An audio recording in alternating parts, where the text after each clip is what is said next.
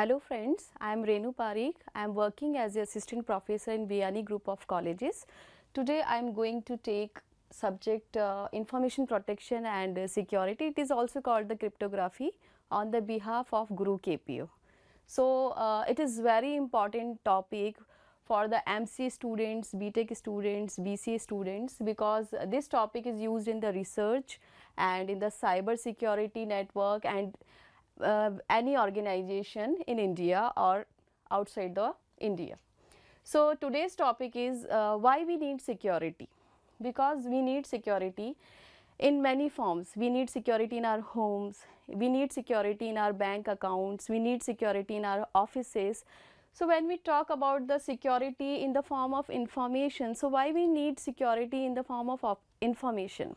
Because when we talk about the computers, in earlier computers there is very less requirement of the security, because there is no importance for the data. Nowadays the data is very important in any form, and in computer, in internet or in network, the data is very important. So when we say the meaningful data, it means that is information, and data means raw data, raw information, but information means the meaningful data is called informations. So when we talk about the information protection and security, so it is very essential, and need for security is very important, because we need to protect our passwords when we send an email from user A to user B. So we need security, and when we need to transfer our funds from bank, then also we need the security. So for this, in the earlier processing, there is only user ID and password, and the second form of security information is encoded information. Encoded information is also called the cryptography, and we will discuss it later because it is very vast. So today I will discuss the principle of security. So what is the principle of security? This topic is very important to understand the types of attack and how to tackle the attack. And what is attack? Suppose someone is transferring an amount from account A to account B, and some user C attacks on the account of A and transfer the money on the behalf of A to B, then this is the type of attack. So we will discuss what is the principle of security and how to tackle them.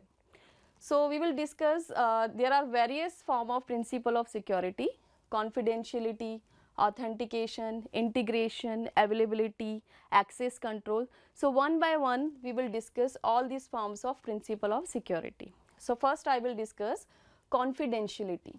What is the meaning of confidentiality? When I will talk about the principle of confidentiality, means when suppose A wants to transfer 100 rupees to B, and this is very confidential, and this 100 rupees A will put into the envelope, and only B can see that envelope, no one can see. So this is called the principle of confidentiality, means no one can access the amount of 100 rupees except B. And suppose there is some type of attack, means there is a user C who is accessing the account of A.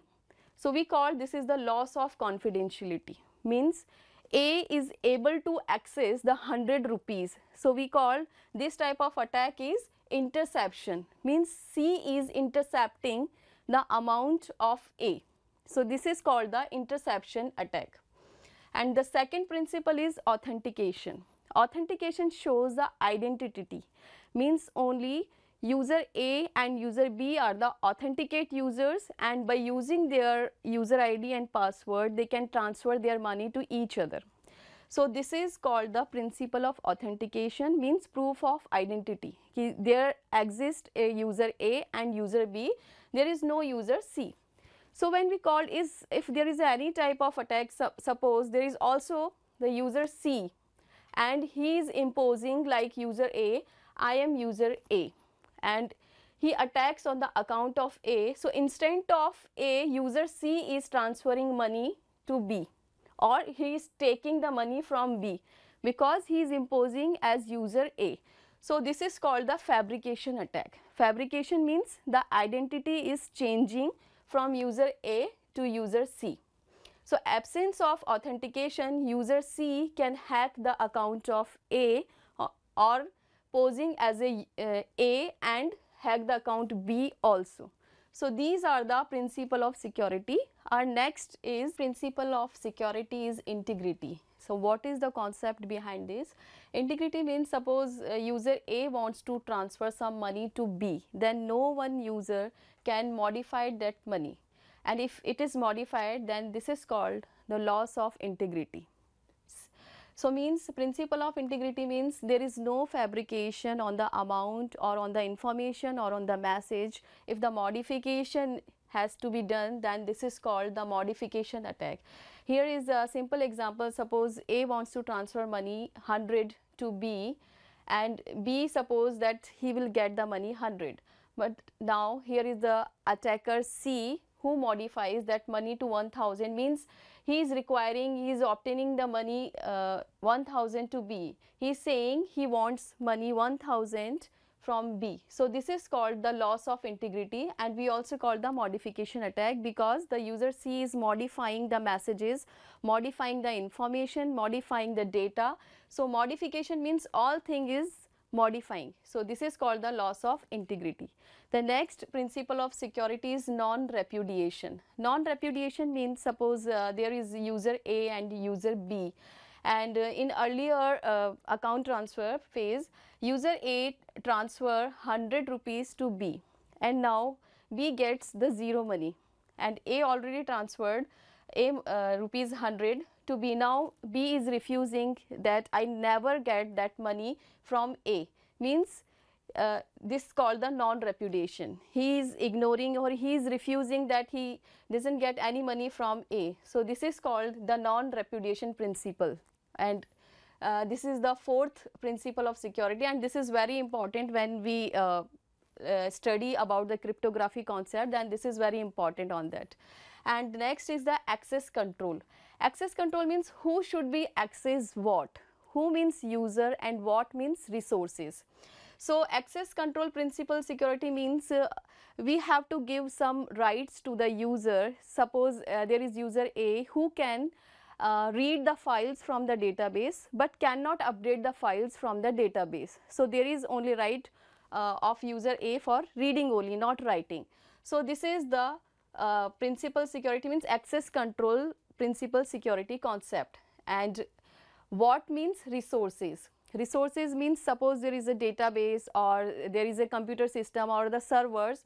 So these type of resources who will access, this is called the access control principal management system. And this is two type, role management and rule management. Role management is related to user and rule management is related to resources. And in access control principal security, we have to make the access control matrix in which we have to enter the rights of the user. Means suppose there is a database, we have to write the is there a read permission, write permission, or read or write both permissions. So we have to make the matrix for that principal security. And the last principal security is availability. Availability means resources should be available to all the users, means sender and receivers. If they are using the resources, then resources all the time should be available if they are authenticate, if the messages are confidential, and if there is no modification, then the resources should be available to the users. And if suppose there is an attacker, again we is taking the example of C, if there is an attacker C and who access all the resources between the A and B, then no one, means A and B will not get the resources, then this type of attack is called the interruption attack, because user C is interrupting the resources of user A and B. So these are the topics that we have covered. In next lecture I will discuss about the types of attacks, and this is very important. If you like this video, then please like, share and subscribe on our Guru KPU channel.